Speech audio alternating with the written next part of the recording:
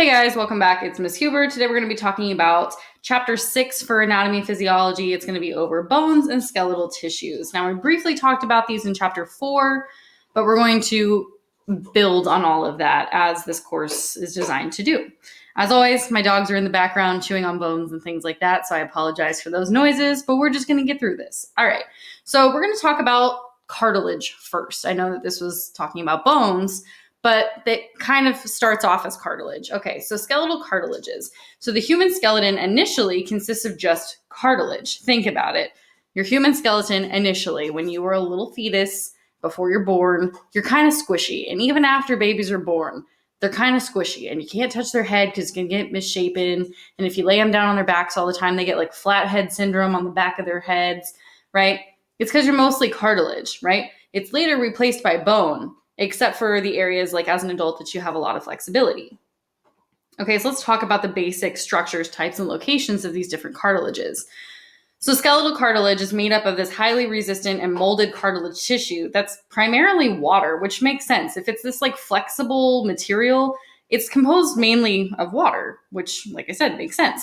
It doesn't contain any blood vessels or nerves. So that's important. We talked about that again in chapter 4. Right? We have the perichondrium, which is going to be the layer of dense connective tissue that surrounds cartilage, kind of like a girdle. So this is like to keep it in place. So it's a flexible material that's composed largely of water. But like if you apply pressure to it, it can't expand and go somewhere that it shouldn't. It can't really like move. It is flexible, but it shouldn't change shape or start encroaching on areas that it doesn't belong. So this perichondrium acts like a girdle to kind of keep it where it's supposed to be. So this helps cartilage resist outward expansion. This is where we also have blood vessels for nutrient delivery to the cartilage because it's going to rely on diffusion for that. Okay, our cartilage is made up of chondrocytes, which again, we've talked about previously. These are cells that are encased in small cavities. The cavities are like little tiny holes. That's what a cavity is. And they're called lacunae. And then that's like within the jelly-like extracellular matrix here. Okay, so there's 3 main types that we're actually going to talk about today. So the hyaline cartilage is going to provide your support, flexibility, and the resilience. Okay, so that's like the flexible part. Okay, this is the most abundant type of cartilage, and it contains only collagen fibers, which is where it's going to get a lot of its like resiliency from. We can find this in like articular joints, coastal areas like the ribs, respiratory tract, like your larynx, nasal cartilage, like the tip of your nose. That's why it's like flexible and kind of squishy. Then we're also going to talk about elastic cartilage, which is similar to hyaline cartilage, but it contains elastic fibers. You have this in the outside of your ear, again, pretty wiggly, and the epiglottis in your neck region. And then you have fibrocartilage, which is going to contain thick collagen fibers, and it has really, really great tensile strength. So it's very resistant to tension. You're going to find this in the menisci of the knee. So if you've ever heard of like an athlete like tearing a meniscus, it's a membrane that's in the knee, and it acts as like a cushion, and in your vertebral discs. So in between all the vertebrae in your spinal column. So here's a picture of where all of these collagens are located in your body. So you can see that they're color-coded here. You've got the blue, which is the hyaline. You can see we talked about how it's in the larynx and the respiratory tract. You can see that here. You have the elastic cartilage, which, like I said, is in the epiglottis as well as in the external ear. So it's these little tiny dots. And then the red fibrocartilage is a little bit difficult to see, but it is between all of the discs of your spine. And then also located here in your pubic bone, there's a small joint there that has fibrocartilage. Okay, so the growth of these cartilages that we're talking about. So cartilage grows in 2 different ways.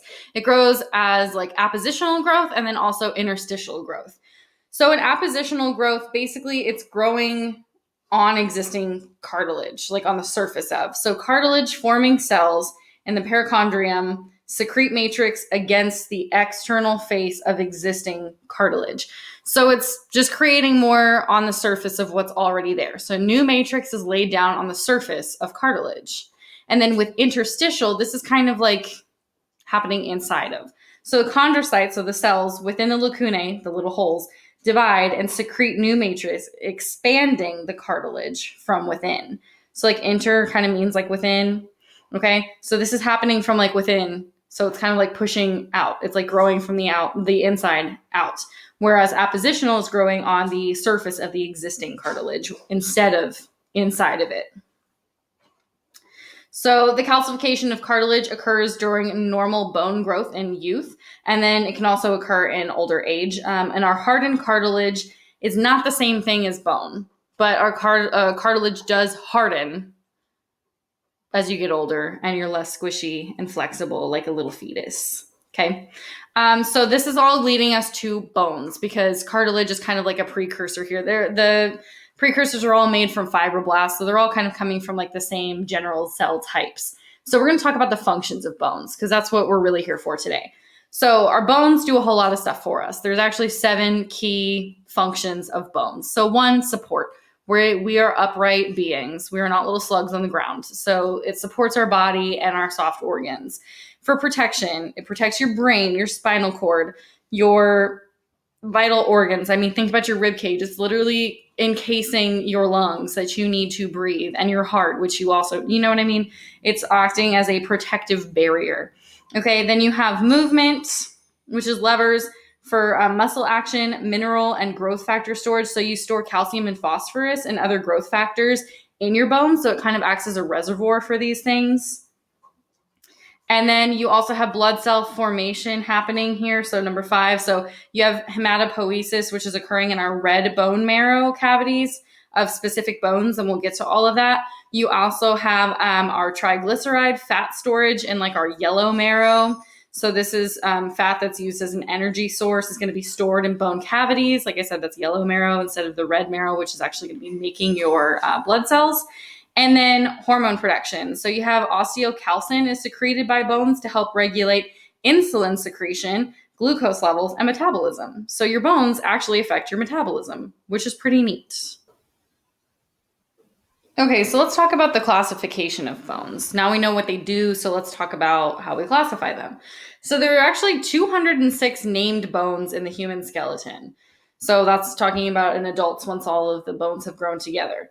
So they're divided into 2 different groups based on where they're located in your body. So you have the axial skeleton, which is going to be the long axis of the body. And then you have the skull, the vertebral column, and the rib cage being involved there. So my little stick figure man here. Okay, we're talking about the axial skeleton. That's like what's like located centrally. Okay, the appendicular skeleton is referring to like the appendages. So you have like legs and you have arms. And your pelvis is also included in this. But the appendicular skeleton is the bones of the upper and lower limbs, and then the girdles that are attaching the limbs to the axial skeleton, which is why your pelvis is included. So those are like the 2 separate classifications for like the groups based on their location for our bones. So you can see in this picture here that you have the axial skeleton is kind of like this orangey color. So that is like the main area of the head and then like the torso essentially. And then you have the appendicular skeleton. Like I said, this is talking about your appendages. So you have your arms, you have your legs, and then the girdle that attaches them. So that's how your hips are involved here. Okay, so we also can classify our bones based on shape. And there are 4 different shapes that our bones can be classified as. So you have long bones, which are long bones. They are longer than they are wide. So these are like kind of, you know, longer bones. This is like the typical, like you're used to thinking about like the dog bone or something like that's like the standard long bone because it is longer than it is wide, right? So these are more like your limb bones. Even like long bones exist in your fingers, even though they're not very long, they are still longer than they are wide. So this does not equal large bones. It just means that this has to be true. Okay, then we have short bones, which are cube-shaped. So short little cube-shaped bones in your wrists and in your ankles. You have these things called sesamoid bones that are within tendons. So an example is like your patella, which is your kneecap. It forms within a tendon. And all of these short bones can vary in size and number in different individuals. Next, we have flat bones, which are flat, as you might guess. Okay, they're typically curved. We're dealing with like the sternum, which is between your ribs. You have the scapulae or the scapula, which is one shoulder blade, right? Your ribs, and then the skull bones as well. Lastly, we have irregular bones, which is kind of cool. It's like a catch-all, right? So this is like, oh, hey, they didn't fit in the other three groups. Well, here's our fourth one, irregular bones. Okay, so these are complicated shapes. So your vertebrae have very interesting shapes to them. And then your hip bones, of course, like your pelvis, it's kind of like this weird flattened heart-shaped sort of bone, right? So those are definitely irregular compared to our other three groups. So here's some examples of what these look like. So your long bone, you have an example here. Like I said, you also have long bones down in your fingers. These are not necessarily large bones. They are long because they are very long compared to their width. Okay. And then flat bones are, flat, and they typically have some sort of curvature to them. You have your short bones, which are cube shaped. And you have your irregular bones, which are weird. They didn't fit anywhere else, so that's where they are, irregular. Okay, so bones are organs because they contain different types of tissues. So we've talked about cartilage, and we're talking about bone now. So we're definitely dealing with connective tissue, osseous tissue here. So bone or osseous tissue is going to predominate. So that's the most prevalent tissue type in bones.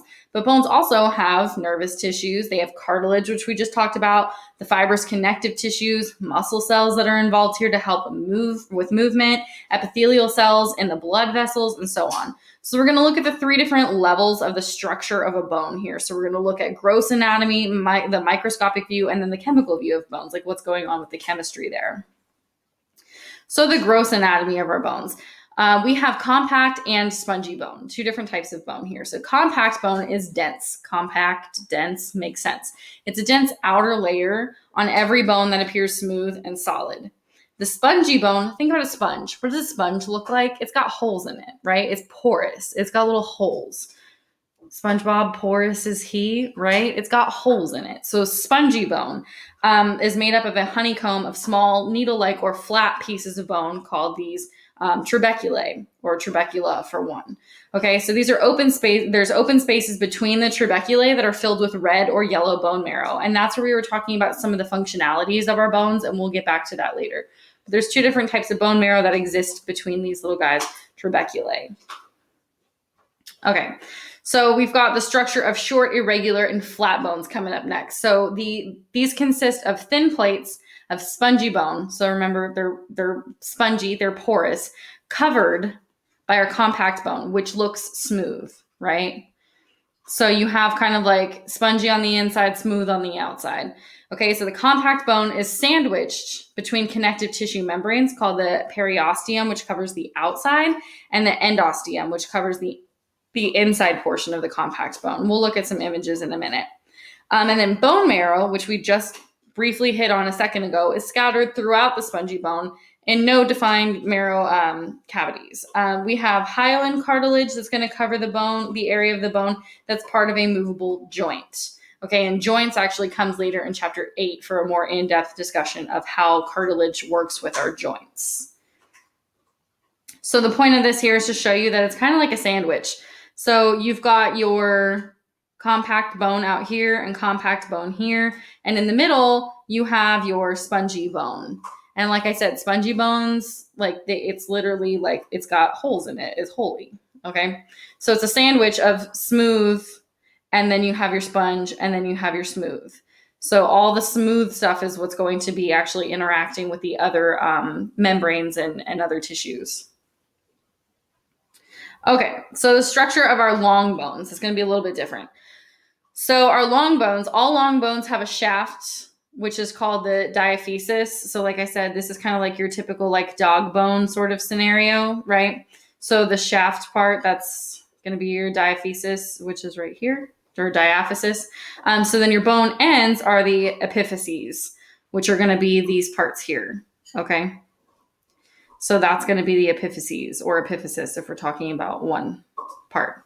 Okay, and then membranes. So the diaphysis is a tubular shaft, so like the long part, okay, that forms a long axis of the bone. It consists of compact bone surrounding central medullary cavity that is filled with yellow marrow in adults. So remember this yellow marrow, like I said, that has to do with the functionality that we'll get to. Okay, so that is the long central part. Then the end parts, like the little like butt looking sections of my bone here that I drew, is the epiphyses. So these are the two different ends. Okay, so they're the ends of the long bone that consist of compact bone externally and spongy bone internally. So that's a commonality here. Compact bone on the outside, spongy bone on the inside. Okay, we have articular cartilage covering these articular joints, so these surfaces. And between the diaphysis and the epiphysis is the epiphyseal line, which is actually just a remnant of our childhood epiphyseal plate where the bone growth is actually occurring. And that's more of like in like the middle parts in between them. You can see like a remnant of the epiphyseal plate. So yeah, we can look at that here, okay? This is a much better picture than what I just drew. So the whole thing is a long bone, so it's the structure of a long bone. This one in particular is the humerus of the arm, so it's the upper arm between your shoulder and your elbow, okay? And so you have our cartilage up at the top, and you have some more down at the bottom. You've got spongy bone that's in the epiphysis up here with the compact bones surrounding the outside of everything, okay? Your diaphysis is going to be here in the middle. It's this longer region. Okay, so this is kind of everything that we just talked about here. And then you can see, like I said, this epiphyseal line that is like a remnant from growing when you were a kid. Okay, so this image here is just kind of like a close-up and sideways image of like what's happening up here. Okay, so this is like the top, like more of like the joint area where it meets your shoulder. So you have your articular cartilage, that's the blue part. Okay, and then you can see your compact bone. You can see these little rings that we talked about previously when we talked about osseous tissue in chapter 4. You got your spongy bone. You can see the endosteum here. It's going to be like the inner membrane on our bones. Great. Okay, so we're going to talk more about gross anatomy, so the overall structure of our bones, dealing with membranes. Okay, so there are two different types of membranes that we're going to talk about, the periosteum and the endosteum. So the periosteum is white. It's kind of like a frosted glass kind of looking layer of tissue. It's a double layered membrane that covers the external surfaces except for the joints. You have a fibrous layer, which is the outer layer that consists of a dense, irregular connective tissue that has like, this is either Sharpie or Sharpay, depending if you want to be bougie or not. Sharpay or Sharpie's fibers that secure the bone, secure to the bone matrix. So it's actually like attaching there. It's a fibrous layer to add some strength. You have your osteogenic layer, which is the inner layer that's going to be like abutting the bone, so like up against the bone, and it contains the primitive osteogenic stem cells that give rise to bone cells. Okay, so that's going to be utilized for growth later when we talk about how our bones grow. Okay, and this also contains many nerve fibers and blood vessels that continue onto the shaft through the nutrient foramen openings. And then you have your anchoring points for the tendons and the ligaments. So this is all talking about the periosteum here, which is our first type of membrane. All right, then we have our endosteum, which is a delicate connective tissue that's covering the internal bone surface. So we saw this up in that picture like a couple slides back. And I just pointed out it's the interior surface. Endo literally means like inside or into. Okay, it's going to cover the trabeculae of the spongy tissue, which, let me just go back to it real quick, which is what we were looking at here. It's covering the internal surfaces there of our spongy tissue or spongy bone tissue. Okay, and we have lines of canals that pass through these compact bones. And like the periosteum, it contains osteogenic cells, which again give rise to our bone cells, that can differentiate into other types of bone cells. Okay, so here's the structure of the long bone, the humerus of the arm. This is just a close-up version of just the middle region here. So you can see the endosteum here is the internal membrane. You can see that we have the periosteum, which is going to be like, it's like peeled back. It's like lighter blue color that's on the outside. Okay, you can see that you have your compact bone with those concentric rings. That's a dead giveaway. You have your spongy tissue that's in the middle. Okay, you also have like a hollow area here that is filled with yellow bone marrow. Okay, and then those lovely perforating fibers, or Sharpay, because I like to be bougie. These little fibers that help to attach the periosteum to the actual compact bone itself, and then our nutrient artery that's going to help get minerals and oxygen, things like that, to our bone tissues here. Okay, so hematopoietic tissues and bones. So we have red marrow. So red marrow in your bone marrow, red. You're going to think red blood cell because it's going to help us make blood. Okay, so red marrow is found within trabecular cavities of our spongy bone and dipole of our flat bones, such as the sternum. So in newborns, you have these medullary cavities, and all of the spongy bone actually contains red marrow. Okay, that's going to help us make our blood cells. So in adults, red marrow is located in the heads of the femur, which is on your leg, the big bone between your knee and your hip, and humerus, which is the big bone in your arm between your elbow and your shoulder. Okay, so in adults, we have the red marrow located in the femur and the humerus, but most active areas of hematopoiesis are in the flat bone, dipole, and some irregular bones like your hip bones. Actually, if you ever need a marrow sample or a marrow biopsy, they will take it from your hip bone, which is kind of awful. They like take this big like needle thing and like drill it into your hip bone and remove a section of it to test out your bone marrow there. Yellow marrow can convert to red marrow if a person becomes anemic, because again, the red marrow is going to help to produce different types of blood cells, whereas your yellow marrow is going to be like a fat storage facility. Okay, so bone markings. So again, we're looking at the overall image of our bones. So the bone markings is going to be very evident from the outside of our bones here. So we have bone markings that symbolize like the sites of where muscles are attached, ligaments, tendons, attachment to the external surfaces. And we also have areas that are involved in joint formation or conduits for blood vessels and nerves. Okay, so let's talk about the different types of bone markings. There's 3 different ones. We have projections, depressions, and openings. So projections are an outward bulge of the bone. Okay, so this may be due to an increased stress from muscle pull or is a modification for joints. Then you have depressions, which think about like a dip, like a depression is like a bowl or a groove like cutout that can serve as a passageway for vessels or nerves, and also plays a role in joints. Again, joints is going to be a huge topic for chapter 8. And our last one here is the opening. So it's a hole or a canal in the bone that serves as a passageway for blood vessels and nerves. Okay, so there's all these different bone markings here that are summarized in the tables that you see here. Okay, so I'm just going to let you actually go through and read those. So you have the name of the different types of markings and all of the pronunciations there. You also have a description and illustrations of all of these. Like I said, there's a lot of them, so I'm going to let you go through and you can read them. They're also in the textbook itself. Okay, we're going to get into the microscopic anatomy of bone. So this is going to be talking about the cells that make up our bone. So the cells of the bone tissue, there are 5 different ones that we're going to be talking about, each of which has a special role. They come from the same basic type of cell, but they all have a specific job that they do. So you have osteogenic cells, you have osteoblasts, osteocytes, you have bone lining cells, and osteoclasts. Now, some of these sound very similar, so it's going to get a little hairy here as we continue on. Okay, so our osteogenic cells are also called our osteoprogenitor cells. So that's like where other cells are going to come from. Okay, so they are mitotically active stem cells in the periosteum and the endosteum. So mitotically active means that they are dividing. Because remember that mitosis is cell division.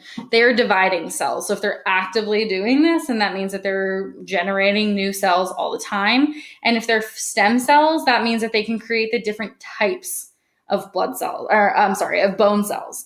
So when stimulated, they differentiate. That means that they can become different cells into osteoblasts or bone lining cells. So that's 2 different types of cells there. And some remain as osteogenic stem cells, because if you don't have them remain this, then like, how are you going to make all these other cell types, right? Okay. So our osteoblasts. Okay, these are bone forming. So I like to think blast, the B, build. Okay, osteoblasts build bone. See all the B's, they match.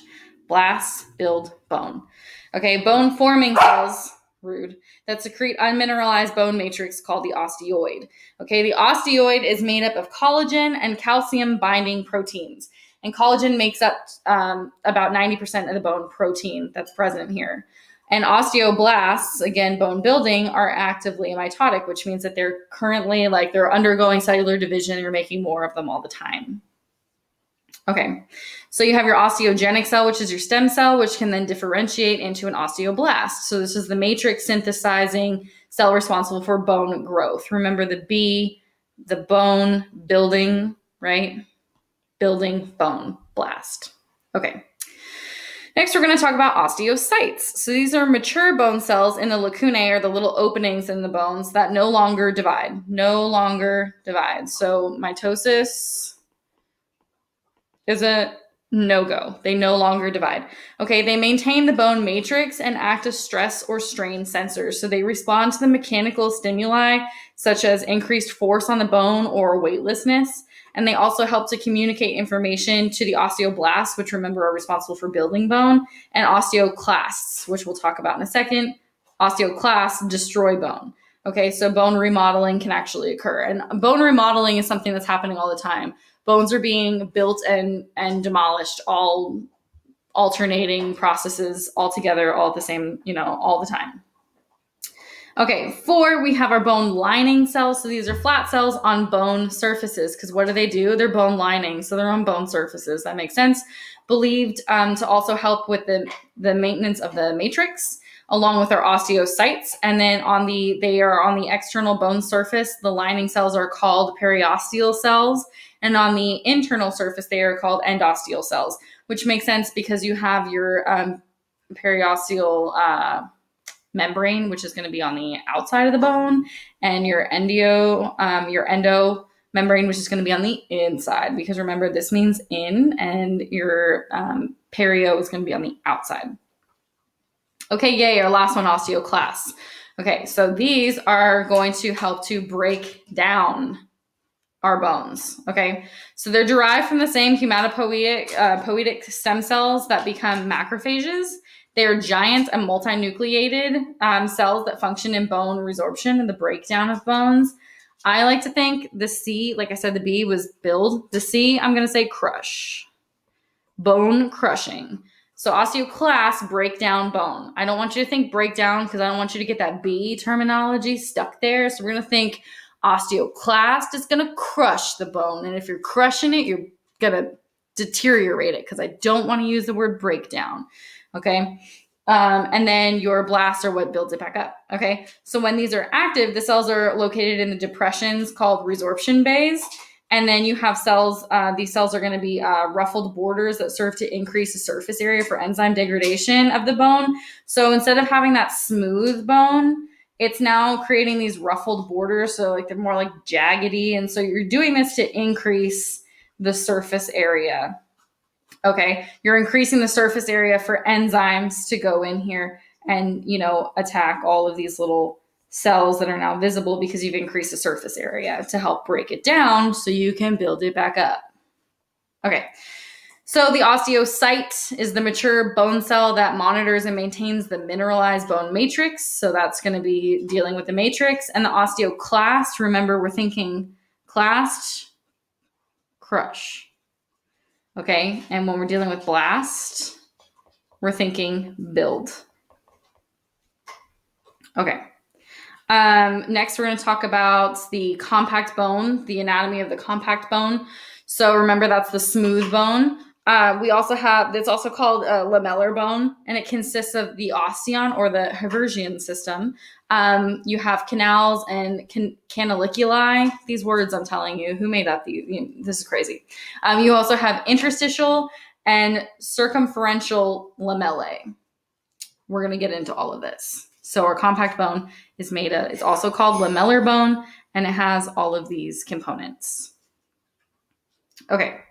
So the osteon, part of the Haversian system. An osteon is a structural unit of compact bone. Okay, so it's just a unit of compact bone. So this consists of an elongated cylinder that runs parallel to the long axis of the bone. Okay, so it acts as a tiny weight-bearing little pillar for our bones. So an osteon cylinder consists of several rings. Those are those like concentric rings that you're used to seeing. Rings of bone matrix called lamellae. And lamellae contain collagen fibers that run in different directions in adjacent rings. This helps to withstand stress and resist twisting. And then our bone salts are found between the collagen fibers here that are running in adjacent rings. So here's an image of this. This is a single osteon. Okay, so there's a twisting force here. So they're actually called like twister resistors because it's helping to like resist this force. So basically you have like these concentric circles. So it's kind of like Russian nesting dolls that you have all these different lamellae or these like different layers to the bone. Okay, so we're going to talk about the canals and the canaliculi. So we have central or haversian canals that run through the core of the osteon, and these are going to contain the blood vessels and the nerve fibers. So if you look up here, this is the osteon we just talked about. This is kind of like the area that we're going to be discussing, right? So it contains the blood supply as well as the nerves. Okay, and then you also have perforating canals or Volkmann canals, and this is like an F because Germans are fancy. So these are canals that are lined with endosteum that occur at right angles to the central canal. So these are going to connect the blood vessels and the nerves of the periosteum from the outside, the medullary cavity, and the central canals that are going to be like on the inside. Okay, so you also have these little guys called lacunae that are small cavities in our osteocytes. So they're like little tiny pores or little holes that are in our osteocytes. You have canaliculi, which are hair-like canals that are going to connect the lacunae to each other and to the central canal. So these are like little connector pieces. Okay, and then we have our osteoblasts, remember B, we're building, that secrete bone matrix to maintain contact with each other, and osteocytes via cell projections with gap junctions. So this is all how we're connecting all of these different cells together, how they're able to communicate and interact with each other. When the matrix hardens, the cells are trapped. When the matrix hardens and the cells are trapped, the canaliculi form. So remember that these are our little connections.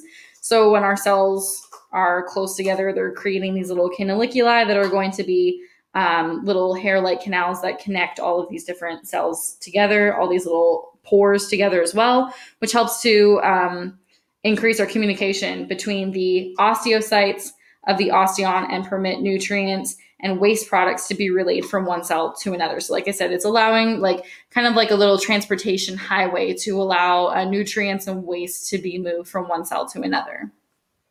Think about like a canals, like, you know, like water, like it's moving things. You think about like the canals and the canaliculi like that. Okay, so next we have the interstitial and circumferential lamellae. So the interstitial lamellae, it's lamellae that are not part of the osteon. So we have some of them are going to fill gaps between the forming osteons, and others are going to be our remnants of the osteons cut down by bone remodeling. And remember that bone remodeling is happening all the time.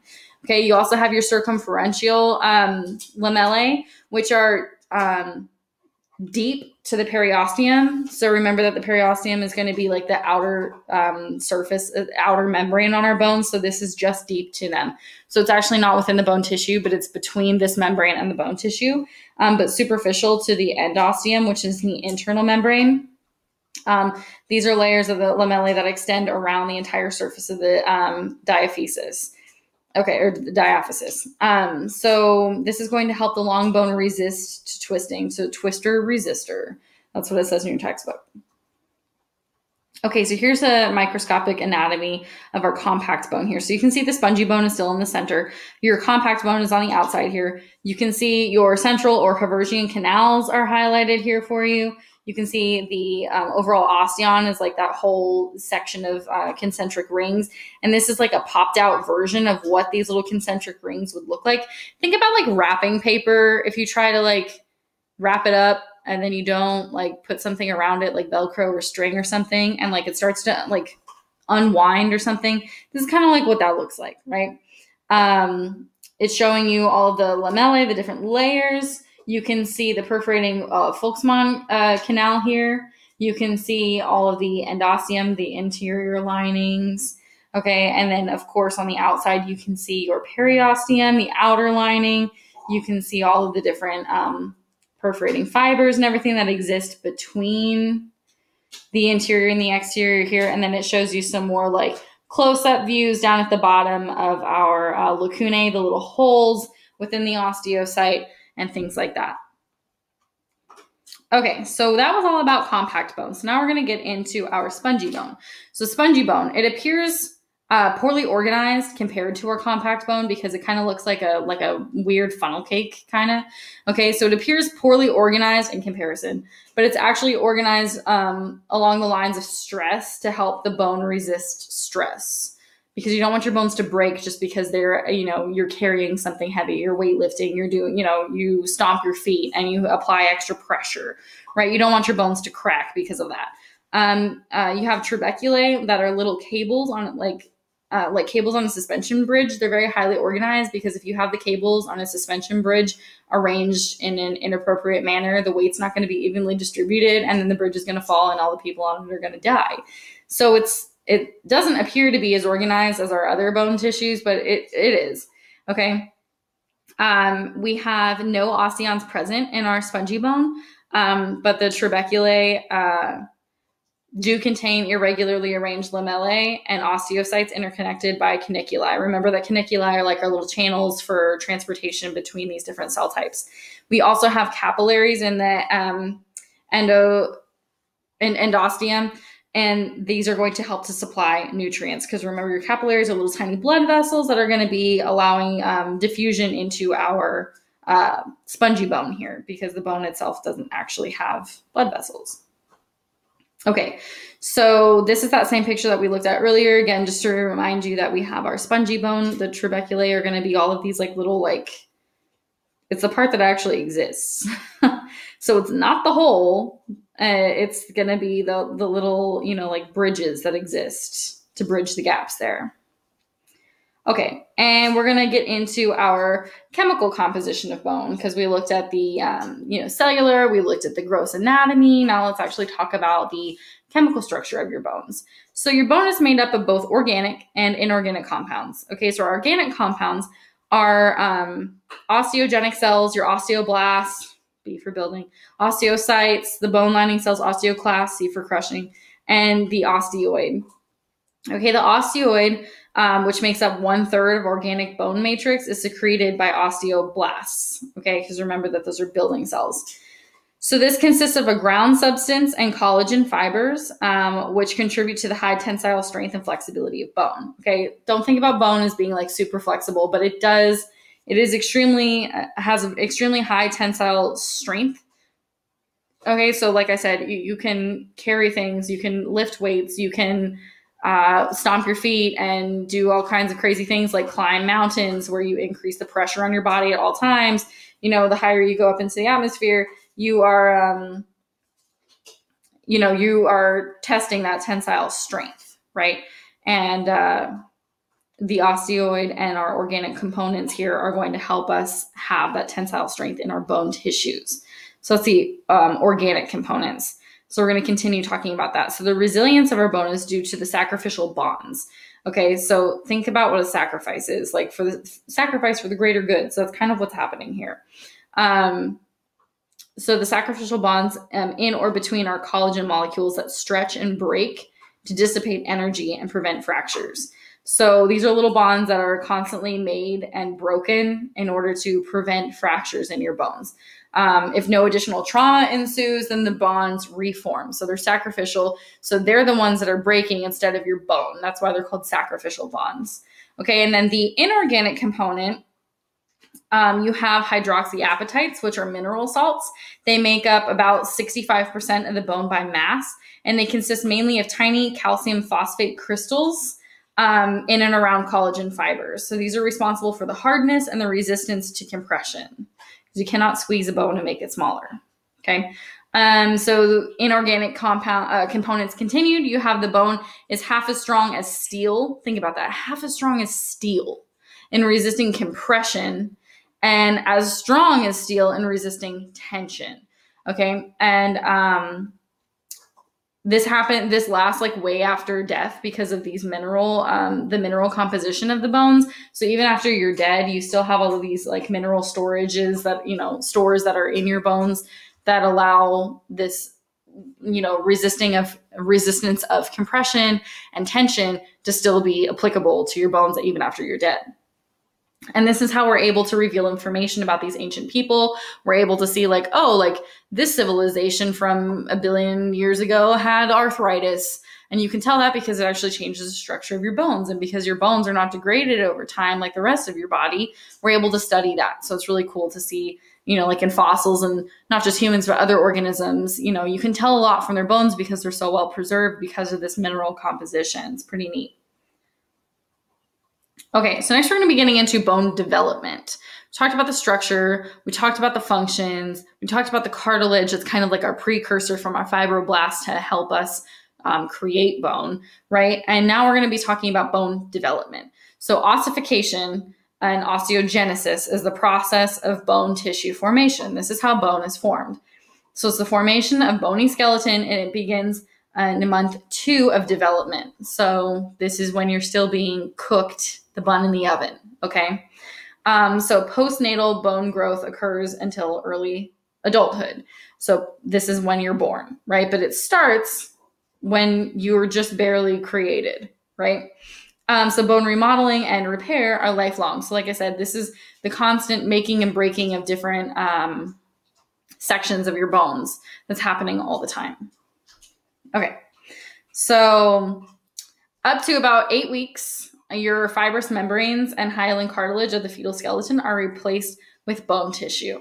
Okay, so that's like about the 2-month mark. You're starting to replace that with bone tissue. You have your endochondral ossification, which is when you have the bone forms by replacing hyaline cartilage. Okay, so remember that you were initially a whole bunch of cartilage, and you're starting to create bone by replacing that cartilage. And the bones are called cartilage bones. Makes sense. You're replacing cartilage with a bone. Okay. And this is, it's going to help. This is how this process forms most of our skeleton. You also have intramembranous ossification, which is when you have the bone developing from fibrous membranes.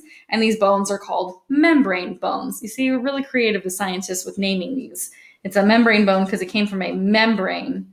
Okay, whereas the cartilage bone came from our cartilage. Very creative. Okay, so endochondral ossification. This is when we have the formation essentially of all of our bones that are inferior to the base of the skull, except for the clavicles. So from, the base of your head down, except for your clavicles, which are your collarbones, right in front of your shoulders. Okay, that's the process. The endochondral ossification is what's going to create all of it, inferior to and except for. Okay, so this begins late in month 2 of development. So like I said, we're talking about like 8 weeks into development here. So it's going to use previously formed hyaline cartilage. So like we just said, we're going to turn that cartilage into bone. And it's going to require the breakdown of hyaline cartilage prior to ossification. So it begins at a primary ossification center in the center shaft. So the blood vessels are going to infiltrate the perichondrium and convert it into the periosteum. The mesenchymal cells are going to specialize into osteoblasts. Remember that the B is for building, okay? So these are like our precursor cells, our connective tissue precursor cells that are going to specialize into our osteoblasts to create a whole bunch of them, which are going to help to create bone. Okay, so the 5 main steps of the process of ossification are creating bone. So we have number 1, the bone collar forms around the diaphysis of the cartilage model. And then 2, the central cartilage of the diaphysis calcifies and then develops cavities or holes. And you have the periosteal bud that's going to invade the cavities, leading to the formation of our spongy bone. And the bud is made up of blood vessels, nerves, red marrow, osteogenic cells, and osteoclasts. Remember, class is going to be crushing to tear it down. Then step 4, your diaphysis is going to elongate. The medullary cavity is going to form. You have secondary ossification centers that start to appear in the epiphyses, which remember are the outside parts of the bone. Okay, and your epiphyses are going to ossify. So the hyaline cartilage is going to remain only in the epiphyseal plates and articular cartilages, which are going to be, you know, like on the most polar regions of the long bones there. So here's an image of all of that, right? So we just went through all these steps of the bone collar forms, which you can see here. Okay, around the diaphysis of the hyaline cartilage model. So the blue part's the hyaline cartilage. You have the cartilage in the center of the diaphysis is going to calcify, and then it's going to develop cavities. Cavities are little tiny holes. Okay, so you have the deteriorating cartilage. 3, you have the periosteal bud is going to invade the internal cavities, and spongy bone is going to form. So we have our spongy bone here. I told you it kind of looks like a weird little funnel cake. Number 4, the diaphysis is going to elongate. It's definitely increasing in length. And the medullary cavity is going to form. So you can see that here. It's a cavity. It's a hole. It's this open space in the center region. Secondary ossification centers are going to appear in the epiphyses, which are here and here. Remember that that's like the end of the bone. Okay, the epiphyses are going to ossify or, you know, become bone. And then when completed, the hyaline cartilage remains only in the epiphyseal plates and the articular cartilages. So you can see that on the outside here, and then you have your epiphyseal plates. Okay, so next you have the intramembranous ossification. So this is going to begin within the fibrous connective tissue membranes that are formed by mesenchymal cells. And remember that that's just the precursor to our connective tissues. So it's going to form the frontal, parietal, occipital, temporal, and clavicle bones. Okay, so here's how this happens. There's 4 main steps that are involved in this process. So the ossification centers are formed when the mesenchymal cells cluster and become osteoblasts. Again, B for building, because we're building cells here. The osteoid is secreted and then calcified.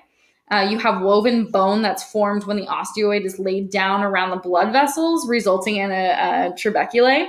And then the outer layer of the woven bone is going to form the periosteum, which is that outer membrane.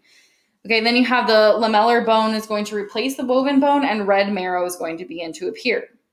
So this is the process that we have here. This is intramembranous, so this is inside of the membranes. These are membrane bones that we're forming.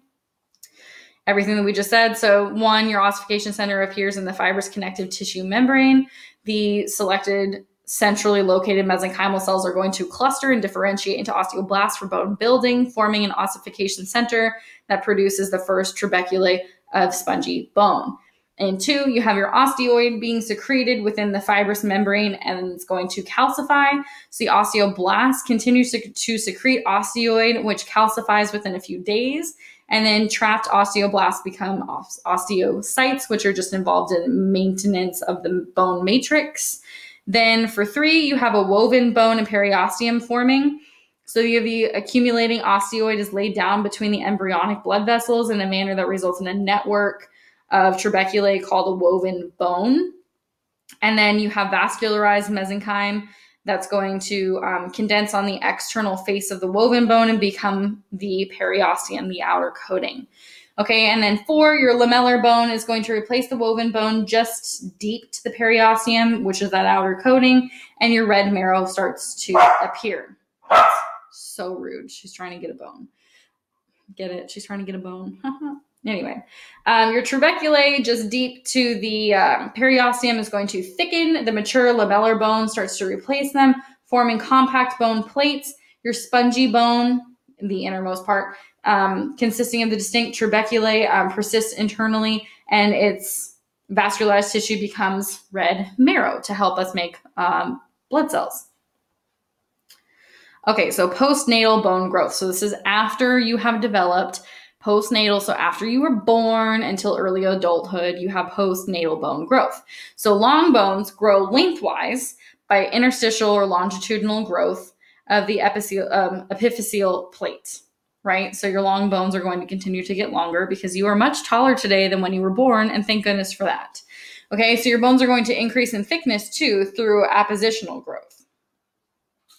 And then your bones stop growing during adolescence. So it's different for everyone because you reach adolescence at varying times. And some facial bones continue to grow slowly throughout your life. So the growth and length of long bones. So interstitial growth requires the presence of an epiphyseal cartilage in the epiphyseal plate. So the epiphyseal plate is going to maintain that constant thickness, and the rate of the cartilage growth on one side is balanced by bone replacement on the other side to keep it, balanced. So the epiphyseal plate consists of 5 different zones. Here you have the resting or the quiescent zone, the proliferation or growth zone, the hypertrophic zone, calcification zone, and ossification or osteogenic zone. Okay, so here's a little bit about each of those zones. We have 5 of them. So the resting zone is the area where the cartilage on the epiphyseal side of the epiphyseal plate is relatively inactive because it's resting. That makes sense. Okay, 2, you have your proliferation, which is growth. So the area of cartilage on the diaphysis side of the epiphyseal plate that's rapidly dividing because it's growing. Makes sense. New cells are formed and they're going to move upward, pushing the epiphysis away from the diaphysis, and is going to cause lengthening because we are growing. We are lengthening our long bones. Next, we have our hypertrophic zone, which is the area where the older chondrocytes closer to the diaphysis, so that's like the central part. So we have the cartilage lacunae that are going to enlarge and erode, forming an interconnected space here in our bones. And then the calcification zone is surrounding the cartilage matrix. It's going to calcify. The chondrocytes are going to die and deteriorate. And in our last step, we have the ossification zone here. This is where the chondrocyte deterioration is going to leave long little like spines of our calcified cartilage at the epiphysis and diaphysis junction. So where they're meeting, remember that is just referring to, where they're meeting. So here and here, because remember that this is referring to this, and this is referring to the end pieces. Okay, so the spicules are then eroded by osteoclasts, remember to crush clasts, and are covered with new bone by osteoblasts, which are going to be our building cells.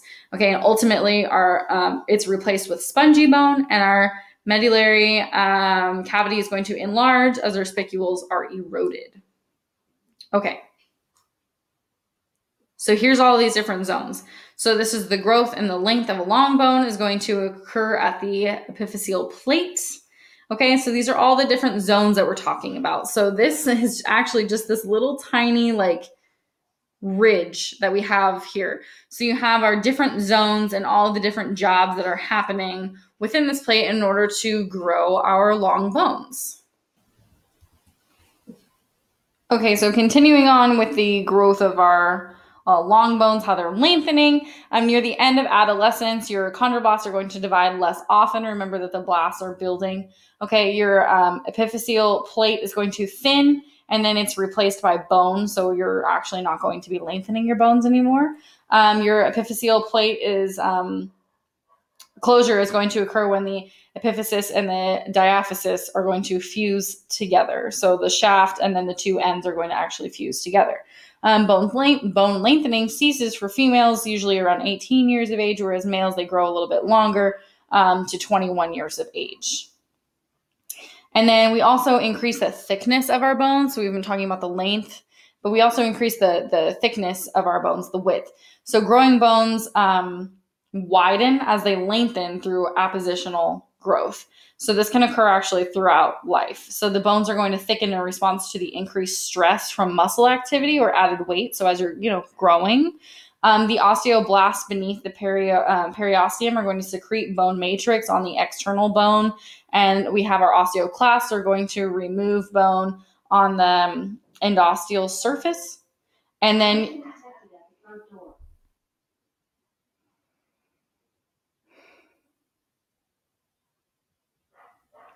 so our bones are also growing wider or thicker as they're growing longer. So we have the widening occurring as they lengthen through appositional growth, which can actually occur throughout your lifetime. The bones are going to thicken in response to the increased stress from muscle activity and added weight because, you're growing. Osteoblasts, or building cells, are beneath the periosteum, are going to secrete bone matrix onto the external bone. The osteoclasts, the bone crushing cells, are going to remove bone on the endosteal surface. And usually more buildup than breaking down is going to occur, which leads to our thicker and stronger bones, but still not too heavy. So this is kind of like our picture to go with our long bone growth and remodeling during youth. So you have the bone growth and the bone remodeling. So you can see all of this, the same, main players that are labeled here, that you got your cartilage up at the top. You have your epiphyseal plate. And remember that in bone remodeling, you're going to have the bone that was resorbed, and appositional growth that's going to add bone. That way it's changing the thicknesses of the bone. So we're about halfway through this and it's already kind of long. So I'm going to pause here at the hormonal regulation of bone growth, and we will pick up here next time. So please come back to finish this up for hormonal growth, and we'll get into more of like the developmental aspects of the skeleton as well. Thanks for joining me so far.